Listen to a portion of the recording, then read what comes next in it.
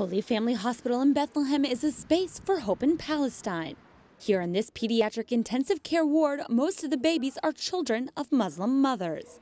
One of them, Rima, gave this image of Jesus, Mary, and Joseph as a thank you to the doctors who saved her son's life after a complicated premature birth. This health center, managed by the Order of Malta, is the only one capable of maintaining the life expectancy of premature babies born in Palestine with only 7 months of gestation. Of the 4,500 babies born here each year, about 470 need to go through this intensive care unit. The law in Palestine under 25 is miscarriage, but here because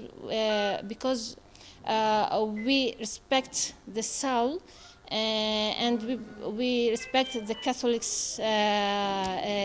principles. So if the baby has heart rate in the delivery room, we support him. In addition to providing quality care for families in Bethlehem, this hospital is a promoter and an example of religious coexistence. We work together. You know, the half of our employees are also Muslims. The 99.9% of our patients are Muslims. So this makes us proud. So that we are serving not only our people, because if serving only our people, so we didn't do anything. This hospital, a few feet from the place where Jesus was born, is today a benchmark of professionalism and respect for the dignity of each patient. I truly thank the employees of the hospital because I first was admitted as a C-section, but they stood with me and they helped me through the whole thing. In the end, I was able to deliver normally.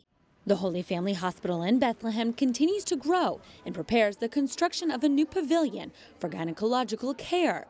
It's a tribute to life right next to the place where Jesus was brought into the world. In Rome, Melissa Butts, Currents News.